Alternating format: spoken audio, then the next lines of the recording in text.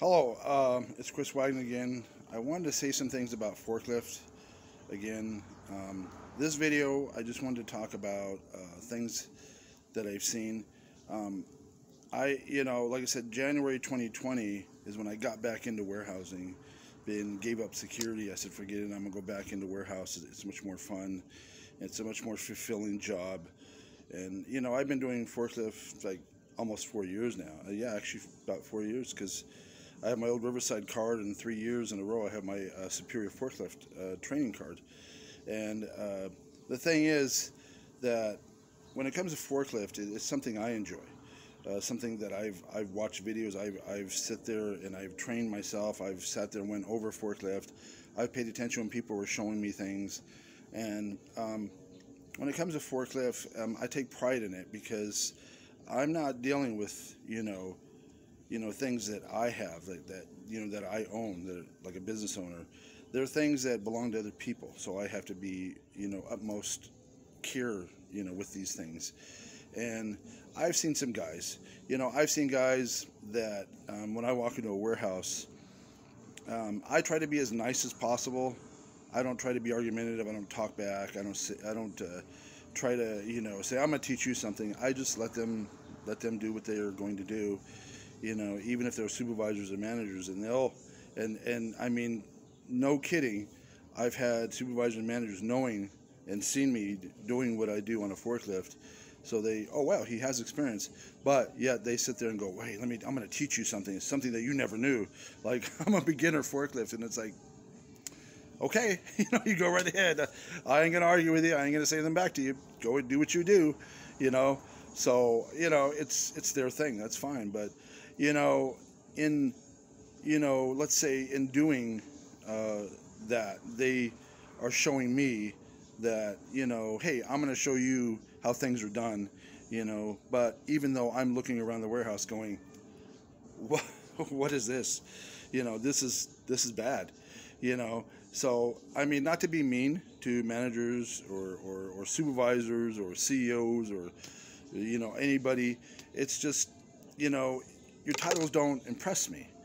What impresses me is if the warehouse is being successful or doing their job that they're supposed to do without damaging things, or if they're doing things in a way where, hey, we're getting the job done. If you can do all that, then I will believe you. But if I'm looking around going, my God, what is this? I actually had a pallet that was on top of another pallet, just pyramid stacking. The pallet was leaning so bad, if somebody would have grabbed it from the front, that pallet would have came down. So I went and shrink wrapped it. Brought it down and shrink wrapped it, got to the shrink wrapping machine, and it finally fell. But we kept it that long, so going from the section it was at to the shrink wrapping machine, it stayed until it finally gave away. And then we repalletized it, re-shrink wrapped it, and we put it in the front. Now, there was 2 other pallets in that same section that were leaning, so if somebody pulls it away, it's going to go falling down. I told a guy who's supposed to be one of the trainers in the company, hey, look at these pallets right here. If somebody grabs that, it's going to fall on them. So I thought maybe he would oh yeah, I'm going to go tell somebody, you're right, I should take care of that. No, his attitude was, oh, you know what, somebody's going to have a bad day. Oh, that's your attitude? Wait a minute, should not be your attitude. Your attitude should be like, hey, we're going to go take care of that because, the product can get damaged and we need to make sure that it's safe and all that. And when somebody handles it, we got to make sure it's safe so that way it doesn't get damaged. No, instead, he just kind of blew it off and said, well, somebody's going to have a bad day, and didn't care. And that kind of bothered me, So I'm like, well, that's his attitude towards what goes on in the warehouse. That's all I need to know right there. And then I've been to warehouses where, like I said, they're damaged property and they just don't care. I've seen a kid who looked right at it. He knew he damaged the boxes, and he just looked at it and goes, yeah, no big deal, and drove off. And I'm like, really? I'm like, so I'm like, what? I'm just like, okay, you have to take pride in your work. You have to make sure, is it stable? Is it going to hold? Is everything going to be all right? If I leave it that way, some boxes you can stack them. I wouldn't personally stack some boxes that were open on top or that were open in the front, that had like a slit and opening. I wouldn't do it. I would stack them only 2 high, because you stack them 3 high, you're really kind of pushing the envelope, and it can fall. I've seen a guy who wanted to show me, this is how you do it. See, this is how you do it. The way you did it was not right. He had it where you pick it up in the front, and the back of it was leaning. It was touching the ground, so it was sitting on the ground. Well, here's the problem with that. Your pallet's like this, so it was leaning like this. That's how it was leaning. So the back of the pallet was going this way towards the floor, while this part was going towards the forklift. And then he was pushing it, or he was pushing it on the ground. Well, here's the problem with that. You pull away, there goes the forklifts. You know, I mean, there goes the pallets. Pallets go all over the floor. So it's because it's leaning. You know what I'm saying? And now, if you sat there and let's say you push it, well, there goes the pallets all over the forklift. You see what I'm saying? But now, let's say they're like this. You pick it up like this, and then you pick it up like that on the pallet. It's only maybe that much off the ground, and you lock it into the pallet, and you got it. It's not going anywhere. Unless you turn too fast, unless you go too fast, that's the only way the pallets are going to fall. So if the pallets are going to fall, you drop them right down to the ground. They're stable. They cannot fall, cannot be damaged. But this guy had it like this, and then he went like this. And then he was either pushing it or pulling it. And the thing with that is, it's going to fall. So he's telling me, you can do it this way. I'm like, no, you can't do it that way. If you're telling me you're having pallets fall, and let's say, you know, and let's say this, one of the things, I'm going to give you an example. Yes, it was oil. And let's say if he's saying this falls and it's hard to clean up, you know, well, then yeah, because you're intentionally doing what you're doing is making the pallet fall. So I picked it up, like I said, it was like this, and then I picked it up and it was like this, it was straight. If it's leaning, it's going to fall. You have to make it straight. You have to pick it up on the pallet. So now it's on the pallet fully, you know, after you level it out, and then you can just travel with it. And like I said, it's only that much off the ground. It should be that much off the ground. It should not be that much off the ground or that much off the ground. It should not be. It only should be that much off the ground. And then, like I said, you can travel with it, and it's off the ground, and, you know, there's no problems. But if you're picking up just one side, you got to remember, it's leaning like this. So now, there goes the pallet, you know. So, you know, I tried it his way. I tried to do it fast. This one warehouse, I did it, you know, you want me to go fast? Okay, I do it fast. So I stacked the pallets. It didn't work. And that, in my mind, I said, yeah, I did that intentionally. That was my fault. I'm not blaming that on anybody else. But I showed, hey, look, it can't be done, you know. You know, the thing is, you know, you know what to do when you're a forklift driver. You're supposed to know what to do. Like I said, I had a manager, in one video, I said I had a manager who would ask me, hey, you're on the floor, you're the forklift driver, you're stacking this, you know where it goes, you know how it's done, you know if it's leaning or if it's not leaning, you know how to pick it up and all that. You're the forklift driver, you're in the warehouse. I'm not going to go ask the office people what's going on in the warehouse. I'm going to ask you, the forklift driver.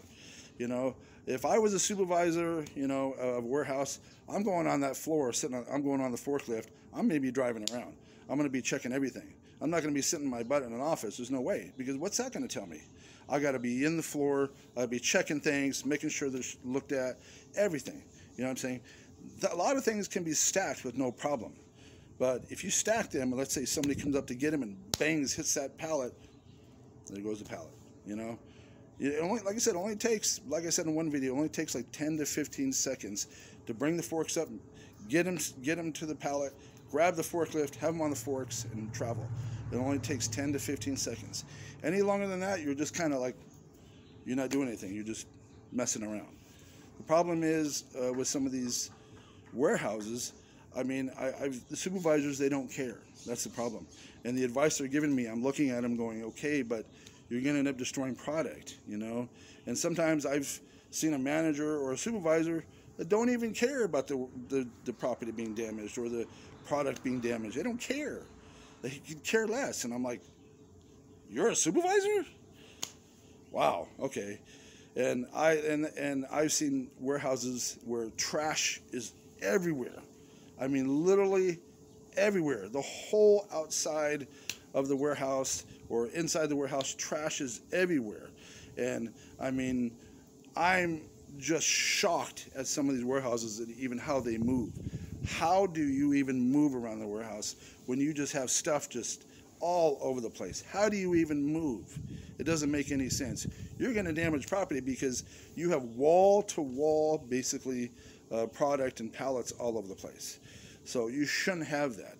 You should be on that phone talking to somebody going, hey, we have this product here, it needs to go out, or we have this product here, we need to put it at another place and just store it somewhere.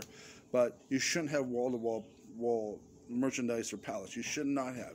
You should be able to have area, space where forklifts can move around. And that's why I said titles really don't impress me, because after what I've seen, I'm just like, I just have to shake my head. You know, I really do. And I'm not trying to offend, you know, people who work in offices. I'm not trying to offend the CEOs or the VPs or anything like that, because I had a guy in Washington. I know he was a CEO. He was telling me, yeah, I run the warehouses, but when I looked at the company site, it was his name on it. So he was the CEO in Washington State. And I was going to work for him if we moved over there, my wife and I. But, you know, eventually we will. I mean, I might contact him again. I don't know. But he agreed with me. He says, yeah, you may have a title, but if your warehouse is like just trashed, or if you're destroying product, your title means nothing. It doesn't impress anybody. Because if I was a customer and I had a company and I'm trusting you with my product, and I walk into the warehouse and look around and go, oh my God, what is this? You know, I wouldn't even, I'd be like, you know, I don't think I'm going to trust you with my product anymore, because how am I going to trust you when it looks like this? And then look at all this busted product you have. You know, like I said, it's not very hard to drive up to a pallet. You drive up to the pallet, you level up the forks. This way, no, not a good idea. This way, perfect. You go into the pallet. This way, not a good idea, because you're going to go into the product. You're going to puncture it. So it's got to be straight, boom, pick it up and go. That's it. You know, it's always good to pick it up and have it come towards you a little bit. It's always a good idea, because you can control that product. You can control it with your forklift. By it going like this or it going like this, like way towards you, you can't control the product. It's going to fall. I mean, I've seen a guy thinking that he had control of the pallets, the wood pallets. They all came down on his forklift, and he just bam, bam, bam. Me and the guy just looked at it. We're like, you okay? And he's like, yeah, I got this. Like, okay. You know, I mean, thank God that cage was there, or else he could have been seriously injured or killed. And like I said, it's not very hard to drive a forklift. It's not very hard to level up the forks. It's not very hard to travel around. It's not. And you don't have to do it at top speed. You do it at a top speed, you're destroying product. So when somebody tells me they have fast pace, I'm like, I don't trust you now. If you're telling me this is a fast-paced environment, we go really fast in a small space like this of the warehouse with product everywhere, you're telling me that you have fast-paced, you guys are definitely making mistakes. You're going to destroy product. You're gonna make mistakes. Trust me, I already see it. So I just know this from what I've seen and I myself, like I told that CEO in Washington State, and he agreed with me. I'm getting tired of people destroying product. I'm getting tired of walking into warehouses, just, you know, these guys telling me that they're higher ups and stuff, and they're destroying product. You know, I get tired of it. It just gets ridiculous. You know, I mean, you know, treat the product like self-care. You know what I'm saying? Don't just not care and say, oh, I'm all that, but I'm destroying products sometimes, or I'm, you know, putting the product in a dangerous situation. Because if those pallets fall sooner or later and somebody's standing there, you know, that's going to be really bad. You know what I'm saying? So maybe we can learn something just by studying, you know, how forklifts are done, studying how pallets are done, studying the ways a warehouse runs, all that, you know, study, educate yourself as much as possible. That's the only way to be the best at what you're going to be, you know what I'm saying? But I just thought I'd share that with you, you know. I wish everybody the good luck in forklift. I wish all the companies the best, you know. That's all.